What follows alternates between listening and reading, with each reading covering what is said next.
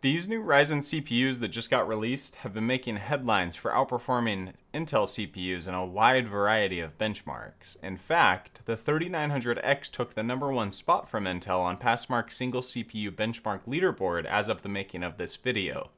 The new GPUs haven't gotten quite as much attention, but I've heard they do extremely well at encoding and decoding, so today I will put that to the test.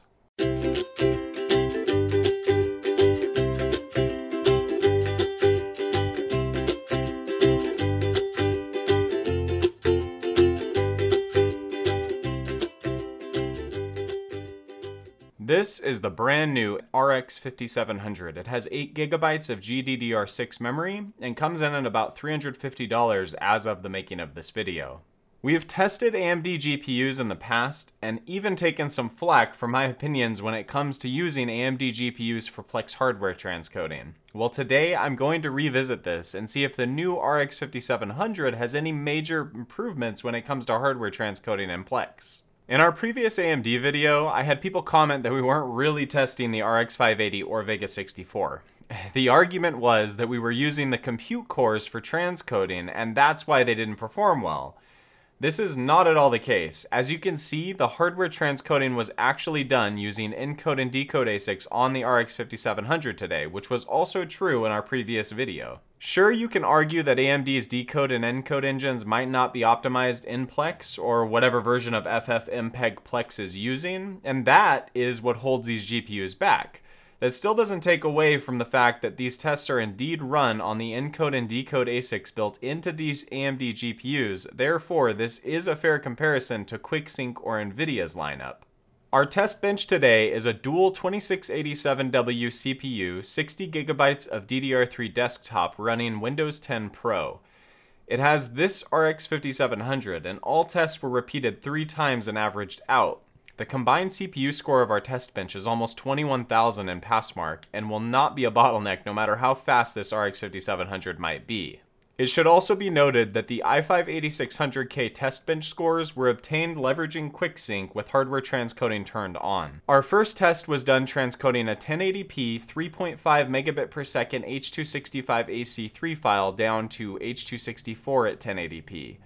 The results of this test were interesting, as the performance of the RX 5700 definitely has improved over the Vega 64, but it still only tied the i5-8600K with QuickSync at about 15 transcodes. The next test was done transcoding a 1080p 2.2 megabit per second H.265 file with AAC audio down to H.264 at 1080p. The results of this test were very similar to the previous test, with the RX 5700 coming in at a tie with the 8600K's QuickSync capable iGPU. In our third test, we transcoded a 1080p H.264 12 megabit per second AC3 audio file down to 10 megabits per second with AAC audio. We only saw about 12 transcodes on the RX 5700, and even that was a bit of a stretch. I'm not sure why, but the clients kept locking up, and in order to complete this test, I had to wait on each client to fully buffer before starting the next test. This was very disappointing, as I would imagine if you actually ran this card in your server, your clients would probably experience the same problem. If multiple people start transcode jobs simultaneously, Plex will freeze up, and that's a very terrible experience. The final test was an attempt to transcode 4K HEVC to 1080p. This did not succeed, and I couldn't get a single transcode to start without experiencing buffering. This was also disappointing. Here are all of the tests we ran. As you can see, compared to an i5-8600K with QuickSync, the RX 5700 doesn't make a lot of sense if you're buying it solely for Plex. At $350, you could build a newer gen Intel CPU with QuickSync and get even better performance than I saw with my 8600K. And when comparing it to a P2000, things get even worse. The P2000 being similar in price completely decimates the RX 5700. I think the reason for this is almost certainly due to optimization for Intel's QuickSync and Nvidia's encode and decode engines in Plex, specifically the version of FFmpeg Plex is using. If you're looking to upgrade your server or you want to build an entirely new server, I think it makes sense at this time to go with either a newer generation QuickSync enabled CPU or an Nvidia GPU. As of the making of this video, AMD GPUs still don't stack up at all price to performance wise in Plex. I'm sure there are some AMD fanboys out there that will flame me in the comments, but if you're buying the GPU for Plex specifically, it doesn't make any sense to spend $350 and get the same performance of a mid-range quick-sync capable Intel CPU.